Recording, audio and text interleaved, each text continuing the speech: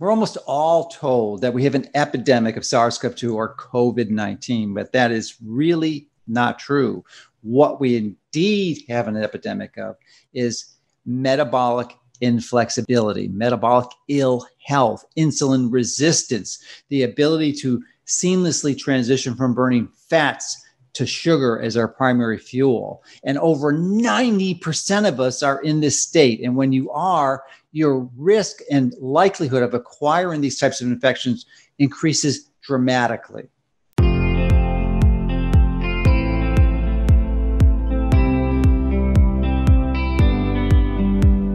The real pandemic is poor metabolic health, or as you say, metabolic inflexibility. I had become aware, as early on as sort of March, when we were getting data from China and from Italy, that there was a clear link between, conditions essentially related to excess body fat in very simple terms, defined, as poor metabolic health, had very strong associations with worse outcomes from COVID-19.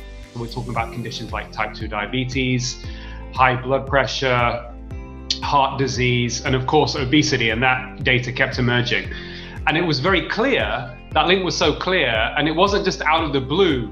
Listen, there's a chance at some point we're all going to get this virus, and we want to make sure that we're in the best position to be able to deal with it so that we don't get sick from it when it happens.